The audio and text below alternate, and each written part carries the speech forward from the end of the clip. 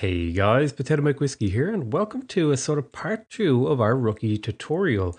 Now, in the very first episode, we built this ship, and in this video, I'm going to show you how to build the next sort of evolution, the next step up, and what you're going to need to unlock in order to build it. After you've played a few games, you're probably going to be trying to build something like this if you're using this version of the rookie ship. The first thing you're going to need to unlock is you're going to go up into the research screen, and you're going to look around for something. I have it already unlocked, so I can't exactly show you, but it is here in the tab block menu, and you're going to be looking to unlock the Gatling Goss. That's the very first thing you're going to want to unlock, and so we'll place these on it, and you're going to want to place these probably around the midriff of your ship, like so. Now that's the first upgrade to the ship. And this is going to give you some extra range without sacrificing too much firepower. And range right now in the game is pretty damn important, considering if you can shoot them and they can't shoot you, you win the fight. Okay, the next part you're going to upgrade is you're going to look to buy armor. And placing armor is fairly simple, so I'll mainly just kind of go over the basics. You have these sort of flat cubes or flat pieces that go on top of your square pieces. You can also put them on like this, but it's much more efficient to do it differently. So this is the sort of general layout. I'll just do one side on video, and then I'll do the other side off camera so you can see what it should look like. You have prisms here to fill out where the old prisms were. And now, the important thing to know about armor is that it actually has twice as much health as these normal blocks. So it is very important to try and get armor onto your ship. And you're going to want to just repeat this all around the ship. And there we have it. All around, we have completed the armoring of the ship. This isn't going to make you incredibly tanky, but it is going to make you stronger than you were before. Although it is important to note that it is going to make you slower than you were before. So you'll be less maneuverable. So that's something you're going to have to keep in mind when you're flying this ship now. The next important thing to note is that the health of the Gatling Goss cannon is actually a little bit less than having armor. So it might actually be a weakness to have it on top of your core. So we're going to space those guns out like we did before with the lasers. I'll put one at the front and one at the back like I did previously. I'll make sure to repeat this on this side. Now you could use mirroring for this, but it's such a small change that I don't really worry. And now that has used up about an extra 100 CPU to put on this armor.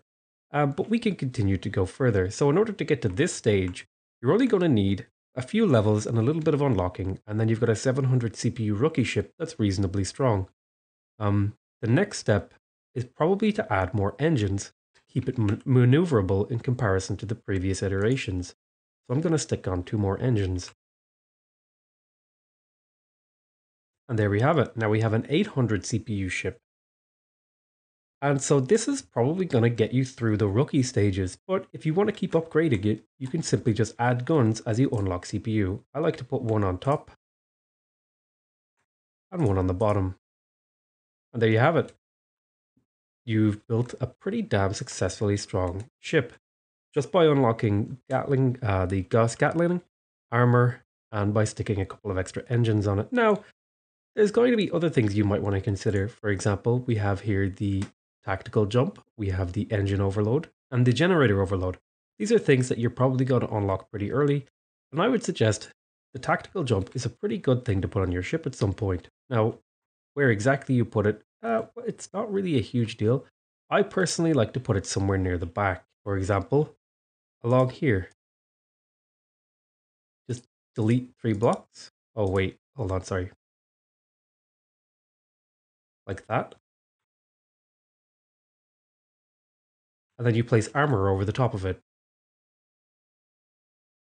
It does make your ship a little bit weaker to do stuff like that, but I think having the extra ability is well worth it. And similarly, you can do something else if you unlock, if you get enough AP like I have here, is you could stick the generator overload on the other side and then put armor over the top of it. Alright, so I'm going to take this ship out for a spin and show you what it can do. So for this ship, this is Sir Edson. He is the long-range ship on the enemy team. I'm going to want to based on his positioning of his guns, I know that these guns can't shoot backwards. So what I want to do is I want to try and find the place where none of the guns can point at me. And it's from down here. So when I'm attacking this guy, I'm going to want to attack him from behind so that he can't shoot me when I'm hitting him. So I'm going to want to use my tactical jump, my speed boost, and I'm going to want to actually just get behind him and shoot him from the rear. The other guys, it doesn't really matter because typically they will have guns that can shoot in every direction. It's only when you get to the second tier of guns you're going to want to start worrying about stuff like that. Starting off, we're not going to do anything too crazy. We're just going to move along forward, pushing forward, just kind of not trying to get too out of position, just near our allies and looking for someone who we can pick off. Now, it is very important that you don't just blink in like these guys are doing, although they are frigates, so they can kind of get away with it a little bit if they play smart. But you're going to want to just push forward slowly, find a position where you feel safe and you can fight from.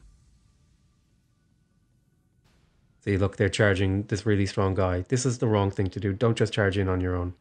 Like, here's a guy, I can blink over to help him. And now I'm in the fight. I'm just going to try and make sure I point my ship at this guy so I do maximum damage. Zoom in a little bit. Turn on my generator overload so I don't run out of power as I shoot him. Firing. Rotate my ship a little bit to make sure I'm shooting with all guns. Nice, okay, we killed one. And we took a little bit of damage to our front, but all of our systems are still online. That was overall a pretty good trade for us. Make sure you stick near your allies and look for people who get out of position. Now it looks like things are getting crazy over here. Alright, nice. You're going to want to just fly erratically. There's a plasma guy shooting at me, so I'm going to want to just move around, kind of weird. Look for easy kills. I know his core is in the back, so I'm going to try and focus near the back. Okay, got his core. And now this is the guy I wanted to attack from the rear. Okay, I got him. Taking quite a bit of damage. And that was it. So, in one life, we managed to get 1 kill, 3 assists, and we're second in the team. Just by playing smart, picking our targets, and having a well-built ship that can take a lot of damage if we rotate it. Now, don't be afraid to use your mobility spells to get back into the fight quickly, because oftentimes that can turn a fight from a losing fight to a winning fight, like over here. I'm going to use my speed boost to get over here to help. I'm going to open up on this guy.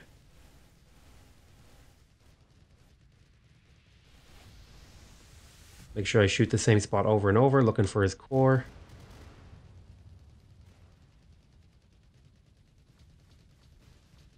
Didn't quite get him. Oh, goodness. He blinked away. No big deal. No big deal. Keep moving around here. I took a little bit of damage. Not too worried about it right now. My allies we're doing okay, but they're kind of flying off on their own over there, which is a mistake in my opinion.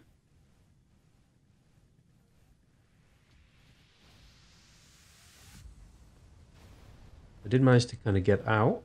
Get shot there. That was painful. He only managed to strip off a bit of my armor, so I'm not too worried about that. Yeah, look at these guys charging in. I really don't agree with this charge. I'm going to move into fight just because the enemies are distracted.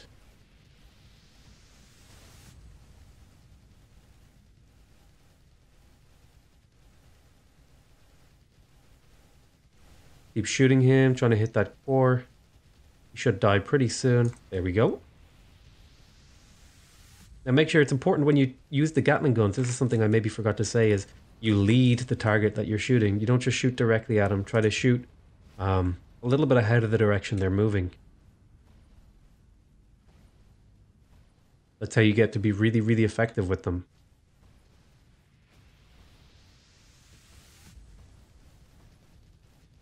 Try and point my ship at him so I can get all 6 guns firing. Gotta aim for his core.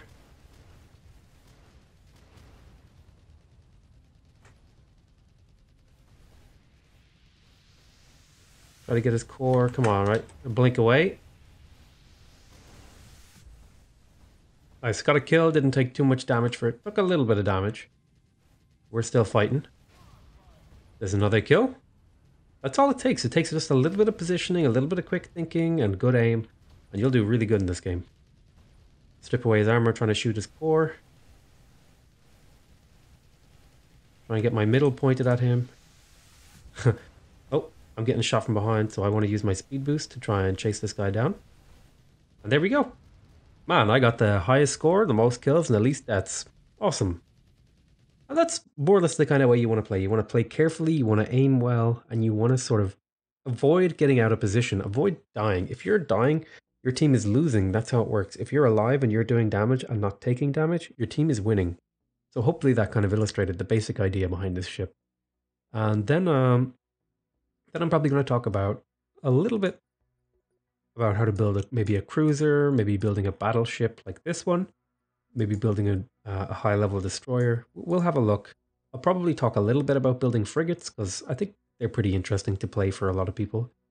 But that's more or less going to be it. It's going to cover this sort of basic tutorial, and you can do the same thing more or less with any other weapons. But I think the Gatling guns right now in the current game, with the way the balance is, they're the best ones because they have the most range. Sure, it's harder to hit people, and there are times when the phasers are better, but right now I think the Gatlings are just better all around. Okay, that's going to be it. I hope you guys enjoyed it, and I hope to see you in the next video. Thank you very much for watching. I want to make sure to remind you to like the video if you want to directly support the channel.